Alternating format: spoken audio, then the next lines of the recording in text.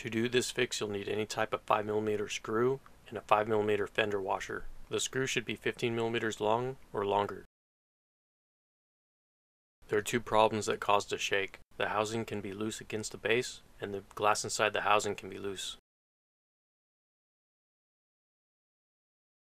To fix the housing shake, cut down the screw so that it's 11.5 to 12mm long with the fender washer installed. If it's too short, you won't be able to get it threaded, and if it's too long, it'll bottom out.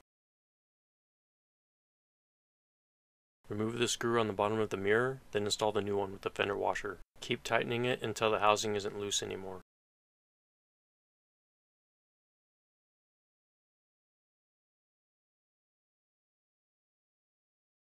You can add a second one as well to keep things a bit more secure.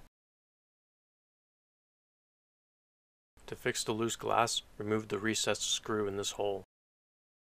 After that, you should be able to pull the glass out.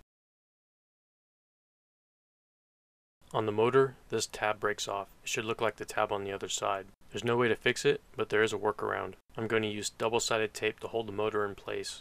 Clean up the inside of the housing and the back of the motor so that the tape has a good surface to stick to.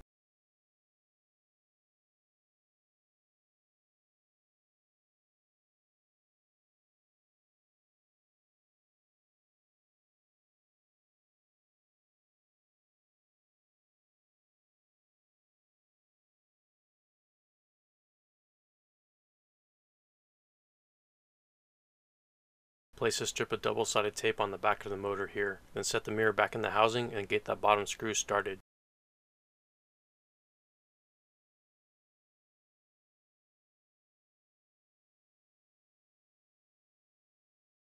Now firmly push the mirror into the housing so that the tape sticks. Hold it for about 30 seconds. After that, just finish tightening that bottom screw and you're done.